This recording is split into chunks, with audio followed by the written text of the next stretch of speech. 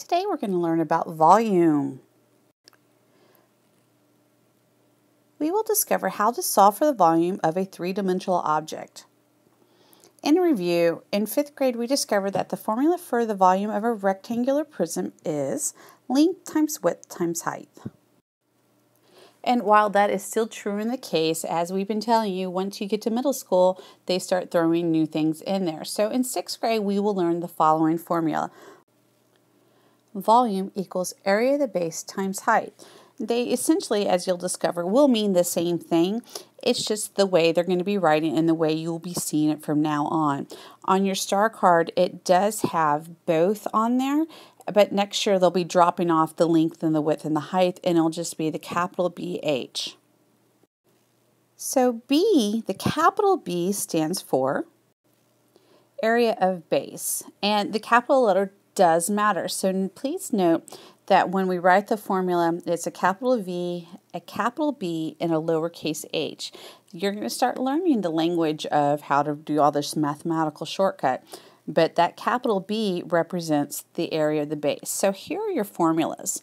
The volume of a rectangular prism, V equals area of base times height. Volume equals length times width times height. Remember, if there's no symbol between there, it means multiplication. And here we have volume of the cube. So as volume equals sides cubed, or sides to the power of 3. So we're just going to do a little bit of review before we get into the shape. Here we have a rectangular prism, and so that is our shape name. And so here's our rectangular prism. And now we need to worry about the vertexes. Vertexes are the corners. And we can use a dot to represent it like this.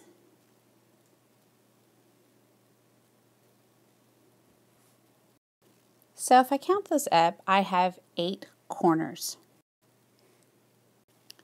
Now we're going to do the edges, and the edges are the line segments, and so sometimes it's helpful to kind of tick them off, mark them with a tick mark as you count them like this.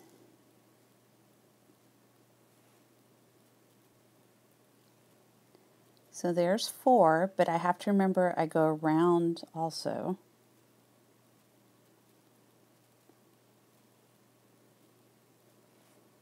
And so I end up with 12 line segments. Now we have the faces. The faces are the flat surfaces that create the prism. And so I think I will use orange. Those get a little tricky because it's those sides, and so you have to realize they go all around, and so it gets kind of messy. You get better at visualizing this, but we are going to have 6 faces. Now the base is one of the faces, but it's what gives the shape its name. And so when you have a rectangular prism versus a triangular prism versus all those different names, it is the base that tells you what type of it is. And so the base is usually what it sits on. And I say usually because sometimes there's exceptions to the rules. So it would be there. I could sit it either way. It'd be those top layers there. And so here we have 2 bases, and that is what tells the shape its name. And so in this case, it's sitting on a rectangle, and that's how we get it to be a rectangular prism.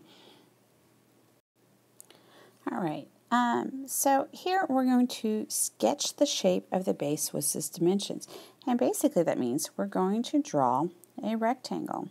And our rectangle is, because that's what it's sitting on, is 12 by 7. And I get those measurements from right there. And this is on the previous page, so on my screen, so hopefully yours is all filled out. So what we need to do is figure out how many cubes will fit in the bottom layer. So we know that the area of a rectangle is length times width, or the area is equal to base times height. And so we have 7 times 12, and that will equal 84. This is also known as the area of base, which again we show with the capital B. So what is the height over here? Well, I just need to go to my chart and need to look. My height is 2 centimeters, so I'll put that in here. Oh, you know, I didn't put the unit over here. That would be centimeters, and since it's an area of a flat surface, it would be squared. So how many identical layers of stacked cubes can be stacked on the solid? So these are centimeter cubes that we're talking about because our unit is centimeter. So we're talking about centimeter cubes if they were all being stacked like that. I'm not going to be able to draw it too terribly well. How many layers? Well, it's 2 centimeters, and if they're centimeter cubes, we would be able to do 2 layers because that is our height. So the total volume of my cube is I take my base measurement, 84, area of the base, and I multiply it times my height, which is 2, and I get 168, and this is where it changes. It's centimeters cube or cubic centimeters. That is what we say because we really, if you go back up to my picture here where I'm trying to draw the cubes, that's really what we're filling up that space with is little bitty tiny centimeter cubes. And so we keep going through and how much we can go and fill in. It's kind of like a fun version of Legos.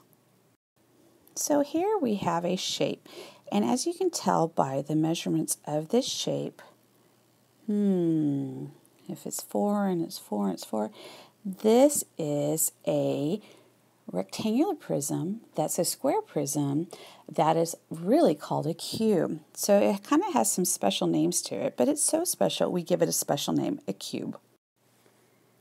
Now we need to mark the vertex, and if you remember, the vertex is denoted by a dot at the corners. So I have 8 vertex. Now we're going to do the edges, and the edges are those line segment that comes together, and we use a tick mark to note it. So you also have to remember that if they don't do like a see-through shape like this one, you have to know there's that back corner there, and that does take a little bit of skill to do. So we have 12 edges. So now our faces are those flat sides that make up together. So you have one on the bottom, you have one on the top, and you have the 4 that go around on this. So that makes 6 faces.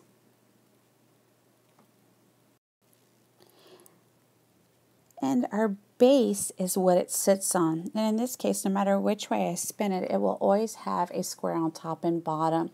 So we'll just say that we have 2 bases.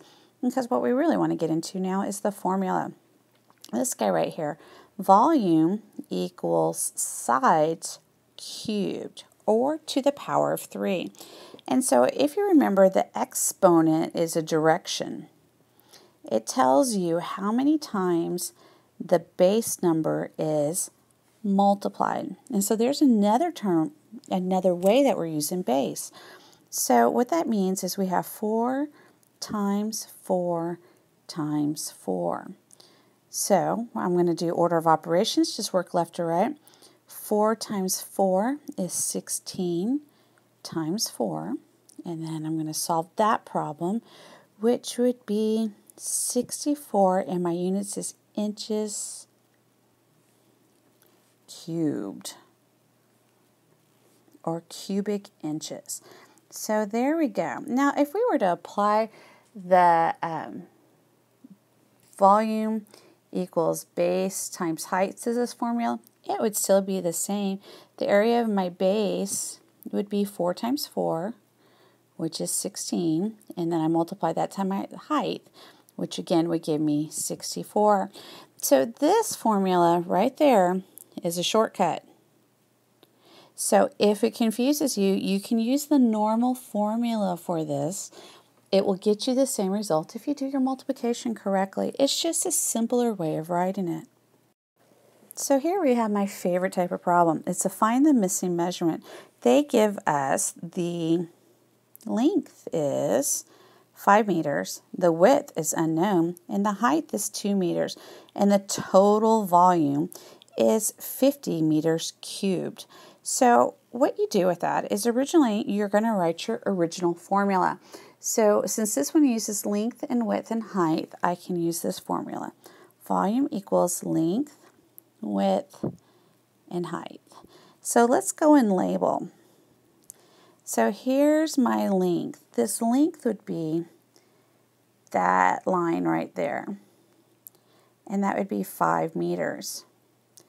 My height is 2 meters. And it would be this measurement right there. That would be 2 meters. And what we're looking for is our width, which is this one. There we go. That is our question mark. So that is what we're trying to find. So let's just start plugging in our numbers. And here, let's go ahead and give volume a number. Color, let's give volume rainbow. No, it didn't rainbow. Go figure. Well, we'll just use black. So I'm just going to substitute in, just straight down. My volume is 50 meters cubed. My length is 5 meters. And I'm going to multiply that times my width, which is unknown. So I'm just going to put width. And I'm going to multiply that times my height, which is 2 meters. So let's look at that. What we're trying to find right there is the width. So in order of operations, I can just work across. I can go 5 times W, and I don't know it, so I'm going to skip it. So 5 times 2 is 10. So I have 10W on this side because I don't know what W stands for. And I had 50 on this side. So now I have to get the width by itself, so I'm going to divide by 10. Because anything divided by itself is 1. So I'm going to do that to both sides. So once I divide 50 by 10, some of you have already done this in your head, I'm going to have 5. So 5 is what my width is equal to. So I can come fill that in my blank. So they love to do missing parts to you because it just kind of scrambles your brain a little bit. But one of the things I want you to realize is this measurement right here is your big B base of area. So whether you're using this formula or the other one, you're essentially doing the same thing. It's just a new notation that you're going to have to learn. So what I want you to do is to work on your classwork.